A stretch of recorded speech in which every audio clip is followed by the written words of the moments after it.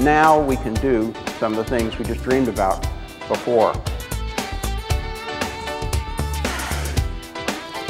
What we want to do is to provide relevant, compelling solutions that customers can only get from Apple.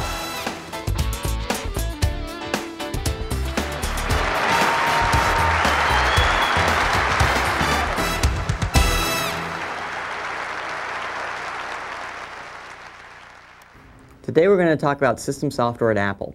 It turns out that 1997 is going to be a very big year for our operating system and system software in general.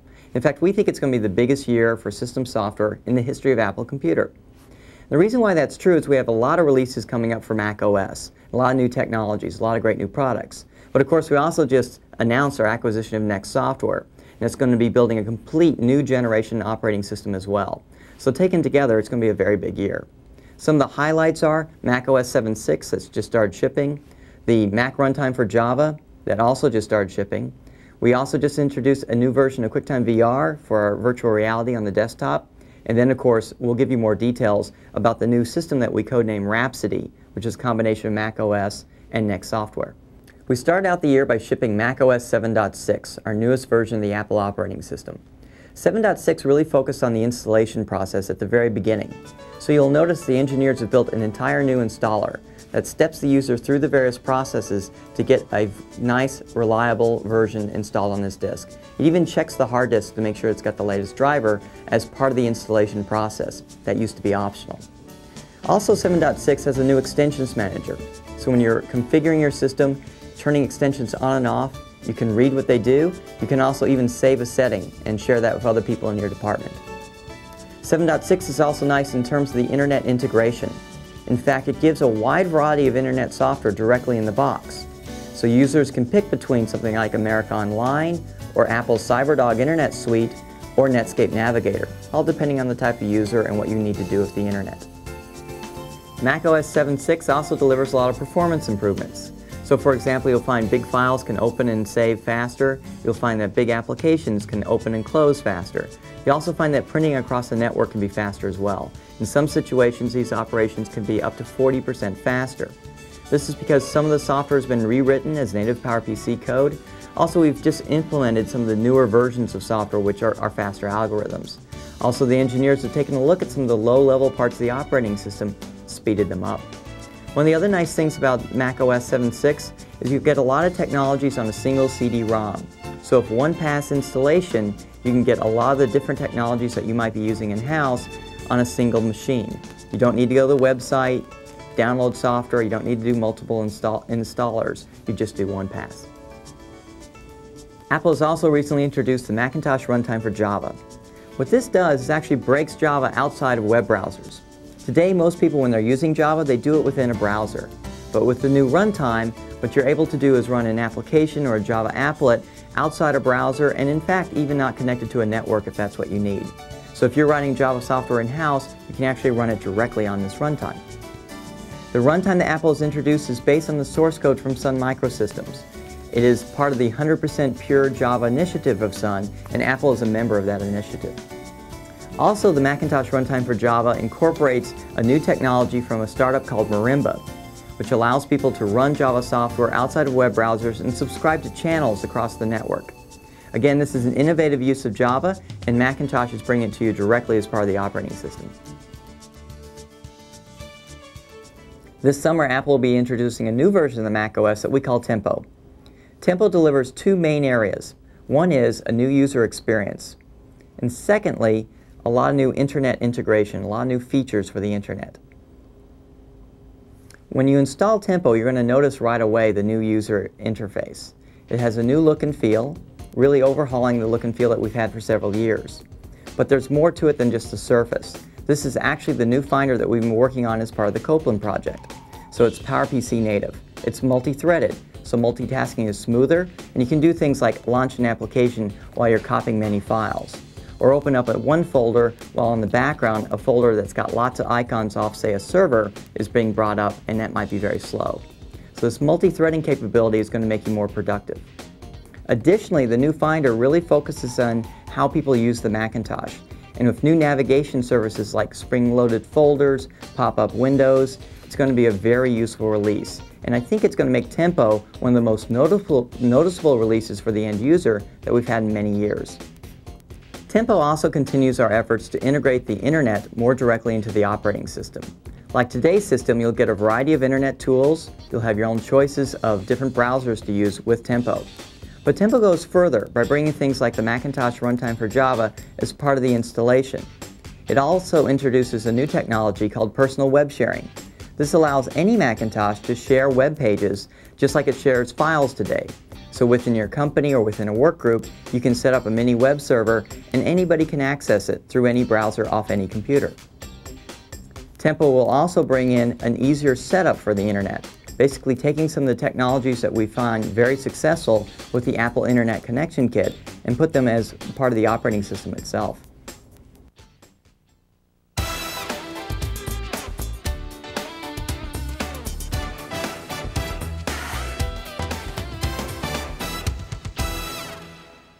We'd like to explain some details that go into Rhapsody, which is the new operating system combining the Macintosh OS with the software from Next Software. With Rhapsody, we have a couple of key objectives. One of the most important is to provide a very smooth transition. We want to make sure that the software you run today, the files you create today, the databases you have today, will still run under Rhapsody. We also want to make sure that the hardware you buy today, the Macintosh systems you get today, will be able to run the Rhapsody operating system. Now, we have some experience with this. We did the PowerPC transition a couple of years ago and it went very smoothly. We're actually applying a lot of the lessons from that transition to this project. When we get there, we expect to have a very advanced operating system because of the capabilities that we bring from the Next software. At the same time, we will also have the traditional advantages of a Macintosh in multimedia, internet integration, things like that. It's important to realize that Rhapsody itself is a very modern operating system. It will deliver some of the low-level system services that people have been wanting in Macintosh for a number of years now, like protected memory, preemptive multitasking, symmetrical multiprocessing. Today the Macintosh has multitasking and it has multiple processing, but it's not at the same level of capabilities or the same level of reliability. With Rhapsody, it definitely will be. In fact, I'd sometimes like to say Rhapsody is fully buzzword compliant. But that's not good enough alone. What's very exciting about Rhapsody is it goes beyond some of these services that a lot of operating systems can offer and offers a complete new breakthrough programming environment that is really unique in the industry. The productivity that a developer has on the Next software is far beyond what they have on Macintosh or Windows today. The goal here is to literally eliminate 80% of the code that every developer has to write for their app because it's in common with every other app, and let them focus on just the 20% of their code that's unique and value add to their app. I'm going to build a very trivial little application just to show you how we do this. So we're going to get a window here, and we have palettes of objects up here. We have menus, we have some little UI widgets, and you can add your own widgets. And we'll just take a text field right here, and we'll bring up the font panel here, and we'll go ahead and make that a large font so we can all read it. And we'll grab a slider right here, and we will go ahead and set that slider to just have a value from 0 to 100. And we will then make a connection between that slider and the text field by dragging a line. And a panel will pop up and it'll go interrogate that text object and show me all the messages that text object can understand. And we'll pick one that says, take the floating point value. And now, we don't have to compile anything because we're not generating any code. We'll just say run, and these objects will run themselves. And now when we drag the slider, we'll get values from 0 to 100. And what's happening is these objects are just communicating at runtime. No code's been generated, there's no code to maintain. What we found a long time ago was the line of code that a developer can write the fastest, the line of code that a developer can maintain the cheapest, and the line of code that never breaks for the user is the line of code the developer never had to write. So we'll go do a little more here, and we'll say, great, let's move this up here, let's move this here. Let's go grab a text field here. And we will we will say we want to enable graphics in this text field here. And we can then go back to our application and just run it. And again, you see this still works. And here's some text, and we can just type in this thing. And now we want to make the fonts a little bigger. Forgot to put the font commands in. So great, we just go back here, grab the menu to that app, and we just say, let's grab a font menu and drop it in. And we'll go run our application again. And now we can type in some text, and we can go back and we can bring a font menu up, just like in every other app in the system. Select different fonts, select different sizes. We can even go grab some pictures and drag and drop them in, et cetera, et cetera. And again, this is how apps are built. They're built incrementally, they're built by connecting objects together, and they're built by removing code for the developers. Now let's take a look at some of the details about how Rhapsody actually works. It's built on the PowerPC processor and runs on the Macintosh systems that we're shipping today, also runs on the Macintosh compatible systems that are sold by our licensees today. The next layer up is the core operating system itself. That's based on the Mach microkernel, and this handles your networking, your file I/O. This layer is completely PowerPC native, so this is where you get the performance improvements. This is also what gives us some of the low-level system services like preemptive multitasking and protected memory. Built on top of the Core OS are two major services. First is the Mac OS compatibility box, shown on the diagram here as the blue box. This is what gives us very good backwards compatibility for existing Macintosh software. This is not an emulator of Mac OS, but in fact this is the same source code that we ship as Mac OS, but rehosted on top of the modern microkernel. Also on top of the Core OS is the OpenStep programming model, shown in our diagram as a yellow box called the OpenStep APIs. This is the area that we bring forward the next software that allows for the very efficient developer environment that we talked about earlier. Applications written here are not held back by any old architectural considerations. These new applications can take advantage of memory protection and preemption. Also, Apple will be bringing forward certain core technologies like QuickTime and also hosting them on the yellow box. Lastly, we should point out the programmer also has access to the Java APIs, so people can write software in Java and also take advantage of the OpenStep system stability that we get through Rhapsody. Rhapsody also delivers a new advanced look and feel, which combines the best of macOS and Next software. But we're going to make it very familiar to a Macintosh user. So if you know how to use a Macintosh today, you're going to be able to sit down with a system running Rhapsody and be productive right away. Rhapsody will deliver very good compatibility with the software you're using today. The reason why that works is that Rhapsody actually rehosts today's Mac OS on top of the modern microkernel. We bring it over as it is today, including even the low-level architecture of the Mac OS.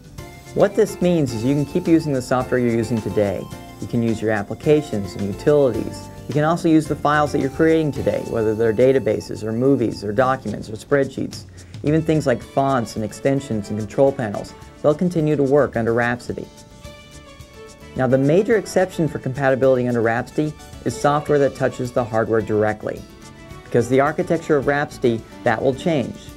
So hardware drivers that talk to scanners and hard drives and monitors, they'll change. This is very normal for a system software change of this magnitude. But the nice thing is, most applications don't do that. In fact, most utilities don't do that. So most of the software that you run today is going to run unmodified on Rhapsody. Let's look at the roadmap for delivering system software from Apple. The first thing you'll notice is there are actually two product lines going forward. One is the traditional Mac OS that will continue to improve and release new versions of as time passes. Secondly, of course, is Rhapsody, the new operating system.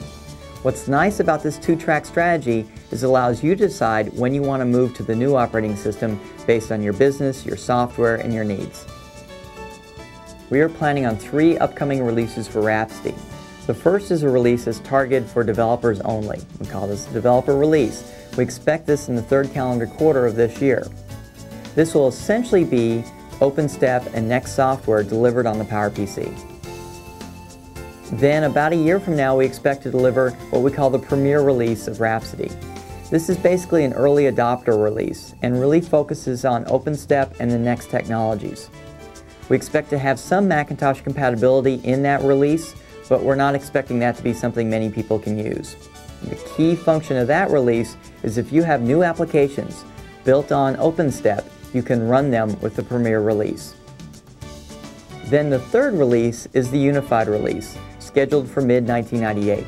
That is the release that we've been describing here, with full Macintosh compatibility and the capabilities from Next Software integrated into a single operating system. From there, Apple will continue to upgrade Rhapsody, just as we continue to upgrade macOS moving forward. In summary, Apple is developing both macOS and Rhapsody.